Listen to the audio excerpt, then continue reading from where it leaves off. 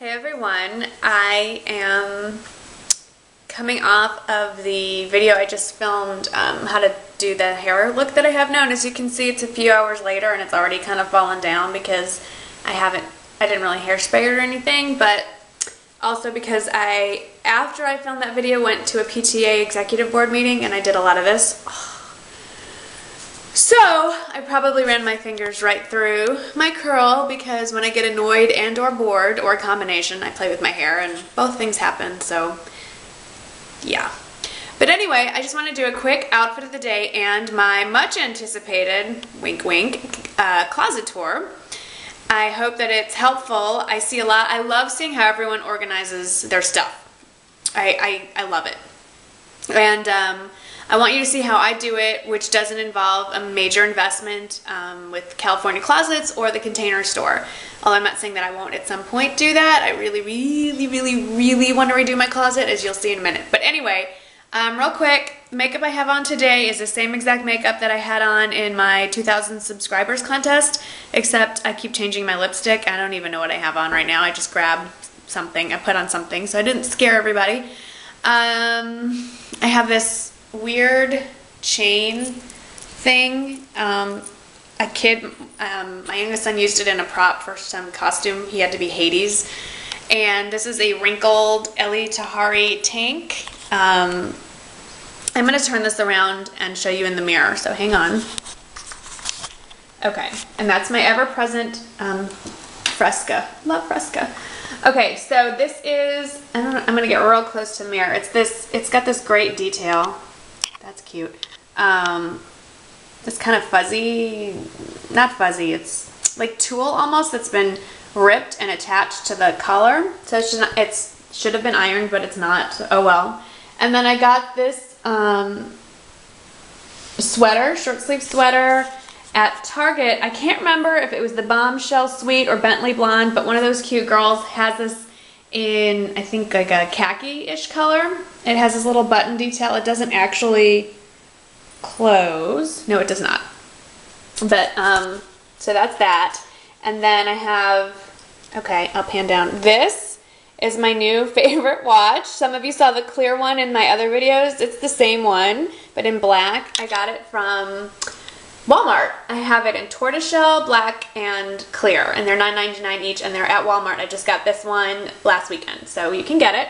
And then I'm wearing my Target skinny jeans, Target brand, not Converse brand, and they have the cute, like, rivet detail on the pockets.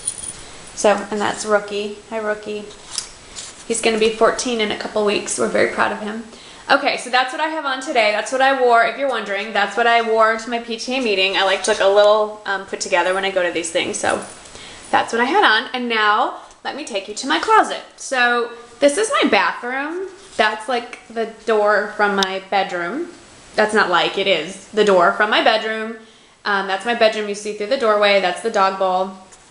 And then you come through this very long, ridiculously long bathroom and you come into my closet. So here we go. So the first thing you may notice, these double doors, and we open the doors. The first thing you may notice are a couple of things. One, I would hope you notice the lovely painted dresser on the left. You may also notice the extremely large dog crate in the middle of the floor. I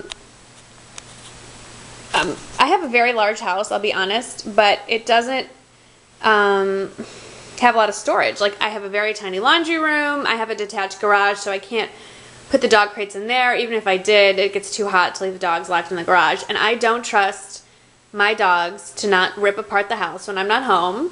I can tell you Bosley stories. Makes Marley look like a bunny. So Bosley is a one-man wrecking crew, and so when we're not home, the dogs are locked up. And this crate, just to give you an idea, I don't know if you can see me. I don't have a mirror here, but it's like, you know, almost waist high. So the dogs, all three dogs go in there, they bring their bones. Anyway, you're not interested in that, but they're not in there for more than a couple, 3 hours, 4 hours at most, but that's where they live. Okay, so anyway, on this side of the closet is my stuff, and then there's that shelf that really, who could put anything up there? I need a ladder. And then there's more of my stuff. Let me back up. And then I added, and I'll do this more in detail in a second, and I also added one of those stackable shoe racks. And then there's also a shoe rack, if you can see, underneath for more shoes. And built into the closet, there's a window. And then there's shelves that came with it. They kind of just stop. There they are. Shelves there. And then this is my poor husband's side of the closet. Yeah, it's a mess. But that's his stuff. And there's my wedding dress in that big box. So that's the closet. So just real quickly, some tips. Okay, so obviously as you can see, my closet is humongous. It's really big. So, and I don't fold things. As you can see, I hang up everything that I can. I'm not a big folder.